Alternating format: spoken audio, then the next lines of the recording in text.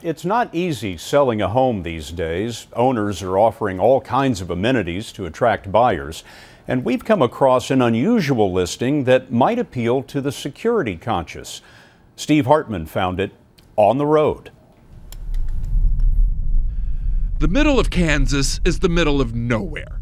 And yet, at the end of a long dirt road here, a Denver-based developer named Larry Hall is building a $2 million per unit condominium complex. It's unique, not so much for where it is, as what it is. We've actually taken a weapon of mass destruction, which was a nuclear missile silo, and made it into a complete 180-degree opposite. It's like a bank vault door. Built right into the underground silo. When finished, it'll be the only condominium in the world capable of withstanding a direct nuclear attack.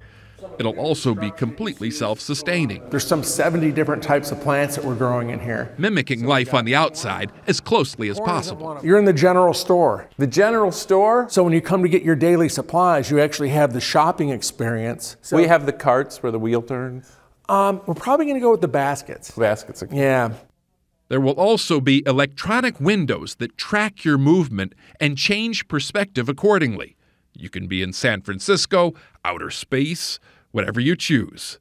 Plans call for 7 such residents, one of which Larry bought himself. This is your bathroom. In fact, he's already dumped his entire life savings into this hole. Why?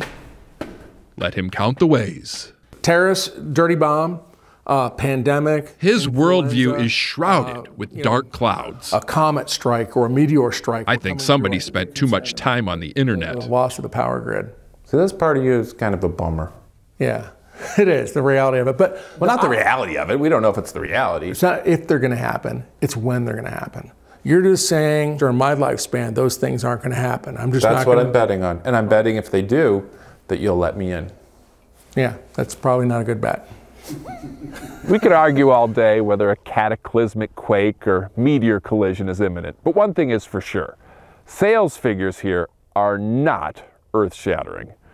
Over the last couple of years, he's been able to sell just 2 of the 6 available units, which is why Larry has now broadened his sales pitch. If you want to retire and you don't want your electricity bill to go up and you don't want your food bill to go up and you don't want to worry about insurance, we got a place for you.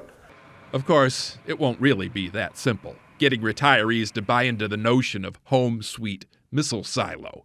But Larry is uncharacteristically optimistic on this note, and confident that even if the world doesn't end, it's not the end of the world. I got a warm, fuzzy feeling that things are going to work out well. But you don't mean for the world, you mean for this project. I mean for the project, yeah. What a relief. Yeah, this looks good. Steve Hartman, Under the Road in central Kansas.